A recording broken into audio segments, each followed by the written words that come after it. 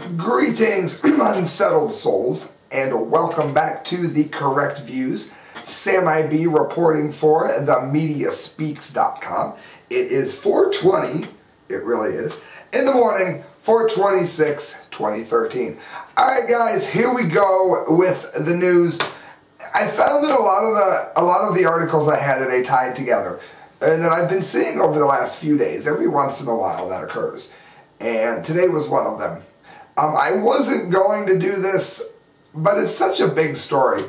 A little bit of the Boston bombing news, and I'm going to tell you why. Anytime something this big happens, everybody's got their own coverage of it going on. And there's a lot of burnout. And I know a lot of people just want to tune it out. And at the same time, if you don't cover it, it makes it look like you didn't cover what's going to be one of the biggest news stories, if not the biggest news story of the year. I want to get to two articles, therefore, that I saw on this. This is from the New York Times. Parents deny son's guilt and accuse U.S. of plot. This stood out to me for one reason, and I haven't seen other commentators go here, so I'm going to. When terrorists commit heinous acts, they tend to do two things. First of all, they tend to want credit for it. We did this. See how hard we are. That's their whole point.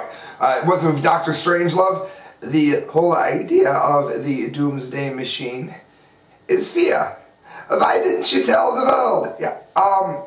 If you don't claim the terror, then it kind of defeats the point of terrorism, does it not? The other thing they like to do is make it known that if you are one of the dissenters, if you are one of the people that are speaking against them, you might get your head chopped off. Therefore, if this family was involved in terroristic activities, these two things stand out to me as a possible red flag. Am I saying that they are not tied into terrorism or that their son wasn't?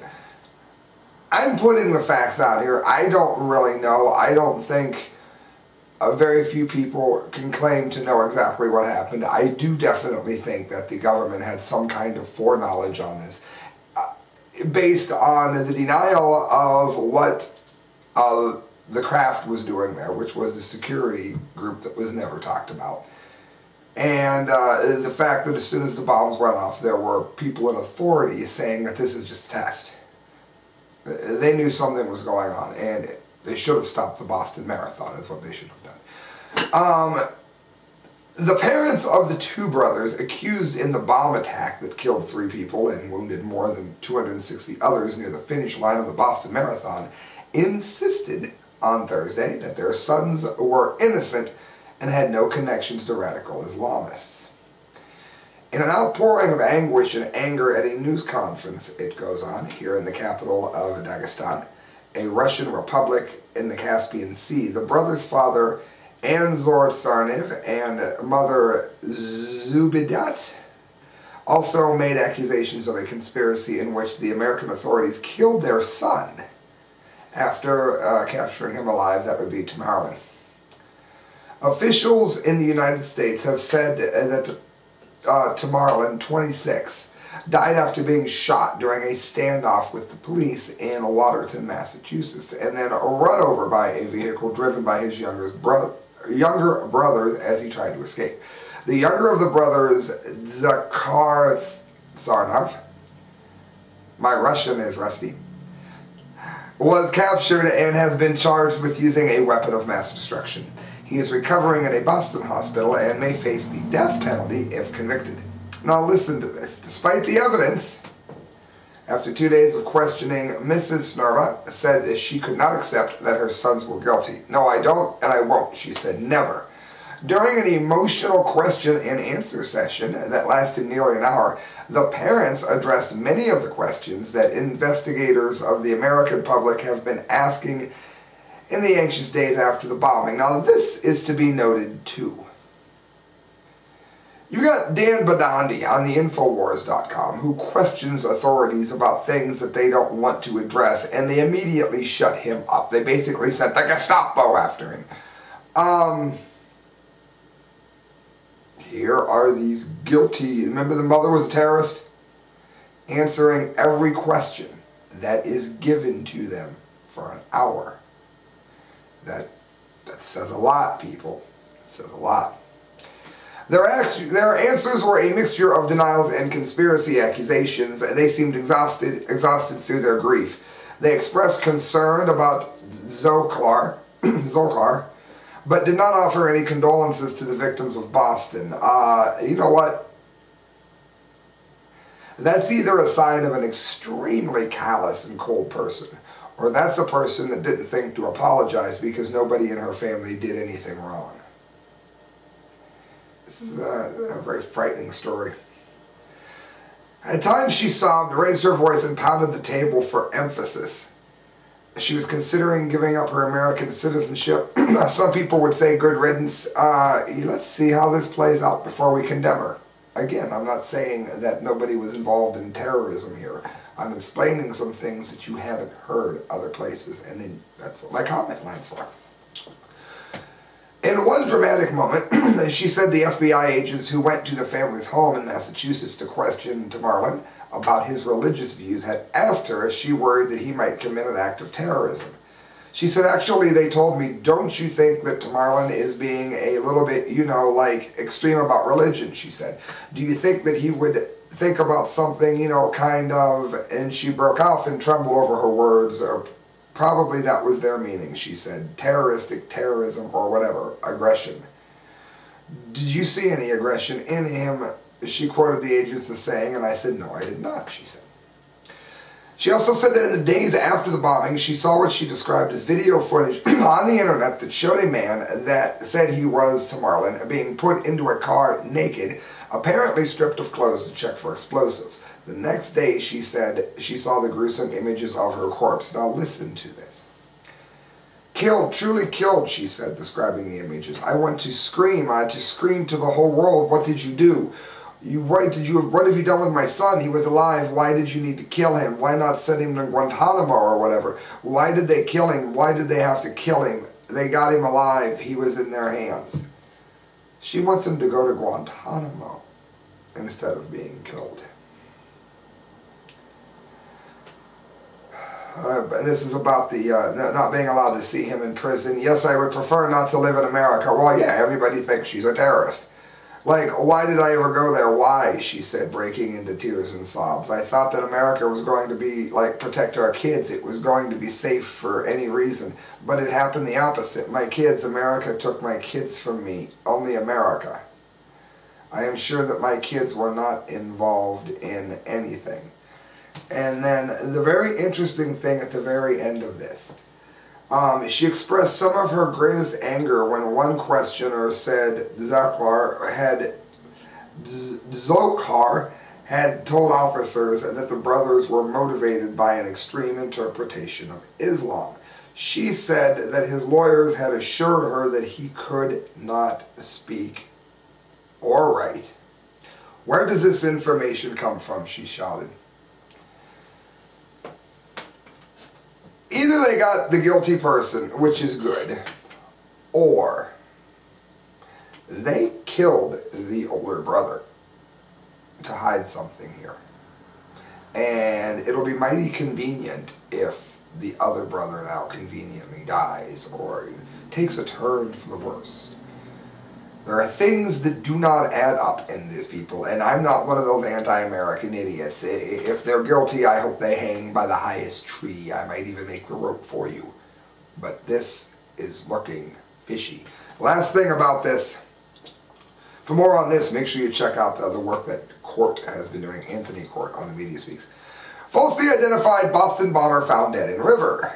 Now, I'm just going to go to Paul Joseph Watson. I want to go... You can read the articles. I'm going to take you right to these facts that are at the end. These are facts. These are not theories. Tamerlan Tasnev attended a workshop sponsored by the CIA-linked Jamestown Foundation. Tamerlan Tasniv was on both CIA and FBI watch lists, in addition to drawing the attention of Russian investigators who attempted to alert the FBI in 2001.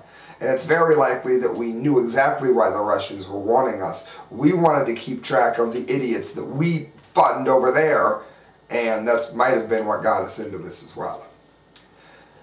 Tamerlan Tasniv was, alright, both ways. Former FBI employees, Sybil Edmonds, believes that the two alleged bombers could have been recruited by the FBI. The mother of the alleged bombers claims the men were framed by the authorities and that the video of the naked man being arrested on the night of the suspects were captured, which authorities claim was an unrelated individual who was later released, was in fact Tamerlan Tasniv. The video shows an uninjured man being led to a squad car, whereas police claim Tasniv was badly injured when he was captured and later died at the hospital. But she doesn't know her own son? The alleged bomber's aunt, Marit Tasneva, also claims that the man being arrested in the video was Tamerlan, so now the aunt doesn't know her nephew either, and that police ran over Tasnev with an SUV and then pumped bullets into him. Makes you wonder, doesn't it? Makes you wonder how this woman sat through that interview all that hour, no matter what they asked her, no matter how many painful questions. Yeah, maybe she got emotional. She answered them.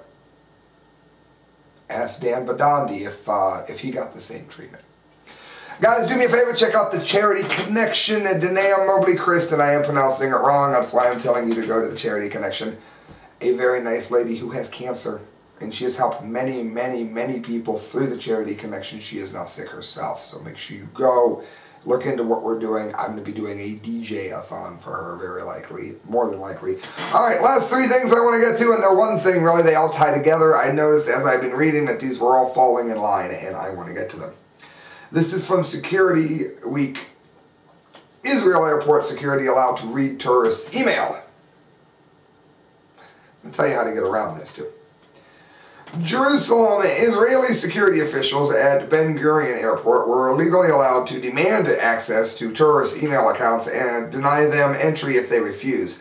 The country's top legal officials said on Wednesday, and basically they're saying they only do this under extreme circumstances. However, the Attorney General's office also noted that while a tourist may refuse such a search, it will be made clear to him that his refusal will be taken into consideration along with other relevant factors in deciding whether to allow him into Israel. Papers, please, in Israel. Now look, I understand they've seen a lot of terrorism, and I'm no friend of Sharia law. However, you can get around this real easy, people.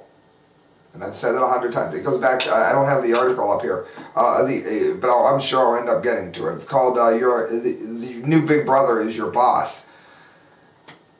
It's absolutely, yeah, Big Brother has a new face and it's your boss. It's in Forbes. Go look that up too.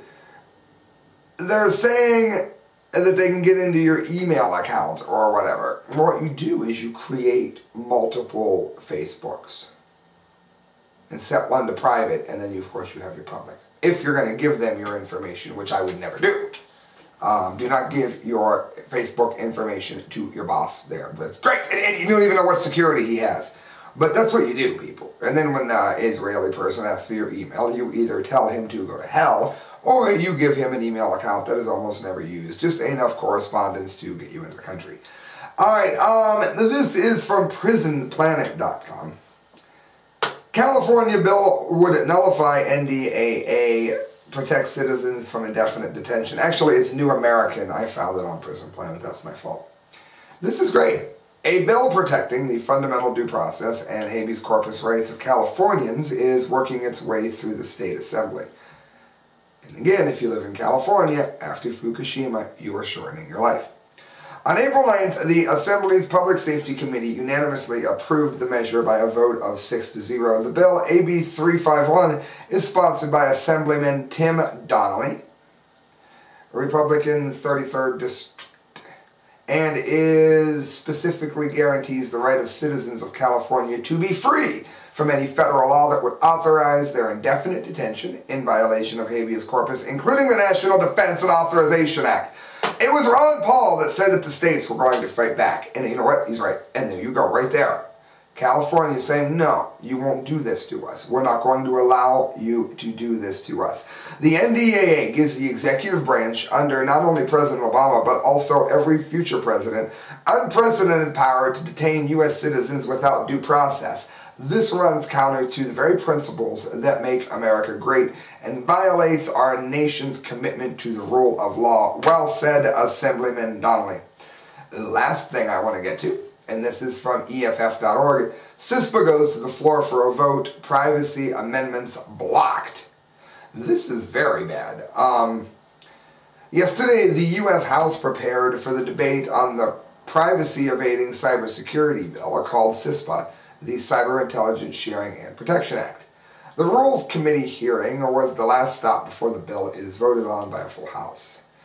In the hearing, Representative Mike Rogers was questioned about the core problems in the bill, like the broad immunity and new corporate spying powers. In response, he characterized users who oppose CISPA as 14-year-olds tweeting in the basement. So if you care about being able to actually hold on to freedoms and keep the internet open and free and not worry about bureaucrats and the Hollywood bigwigs, then somehow you're a 14-year-old in the basement. I'm going to read you this real quick. Rogers makes the case for why representatives should vote no. Listen to what this dope says. Another good candidate for the Dunce Cap of the Month Award. Representative Rogers is adamant that no sensitive personal information or email content will be collected under the bill and then sent to the federal government, excuse me. Under questioning from Representative Rogers, he said again, zeros and one hundreds of millions of times a second in patterns. It has nothing to do with content. Nothing. First of all, this article says, of course it's zeros and ones. That's how information is passed in the digital environment, whether it's content or not. And that is true. I have a degree in this. If Rogers is going to propose fundamentally changing privacy on the internet, he ought to know that the contents of email are transferred with zeros and ones in patterns. And it is the patterns that they will see and therefore be reading your emails, among other things. Second, if Rogers really meant this, listen to this. If this Sly Rogers really meant this, there is an easy solution. Exclude the content of communications from the bill. Voila! Companies would not be able to transfer the content of anyone's email under the bill, whether in the form of zeros and ones or by carrier pigeon. Nope, they don't want that. Privacy amendments aren't allowed to proceed for a full House vote. There you go. The way to stop CISPA is by you getting a hold of your representative, and it says to do so. There are many ways to do that. I mean, you can look up who your representative is just by looking up your, Canton, Ohio representative. The best way to do it, too, is to go to the article here. It's on, again, CISPA goes to the floor vote for vote privacy amendments blocked, and you will be able to link on to representatives to contact to stop this horrible idea. Thank you, friends, for listening to The Correct Views. Do me a favor. Go to my Facebook. Go, go, go. My band has a video for War On For Your Mind, which is written for InfoWars. It's edited by Kyle Phillips, and it's this close to being done. We are going to make the deadline. My Last Correct Views is also in the InfoWars Paul Revere contest, and there is a movie, another movie, and it's better than Bilderberg. Yes, it's better than my own film. I am a part of it, and I'm a part of people that were doing great and wonderful things. Not shooting a movie with a phone like I had to do at the time. Look at the movie. It's called Becoming Paul Revere. You are going to be so unbelievably excited. Go to my Facebook. Go to my YouTube channel. Please donate to the show if you can, because without your donations, who knows how long this can possibly keep going. Sending one dunce cap could be $50. So help me. Please donate to the show. TheCorrectViews@hotmail.com. Good night, friends. God bless.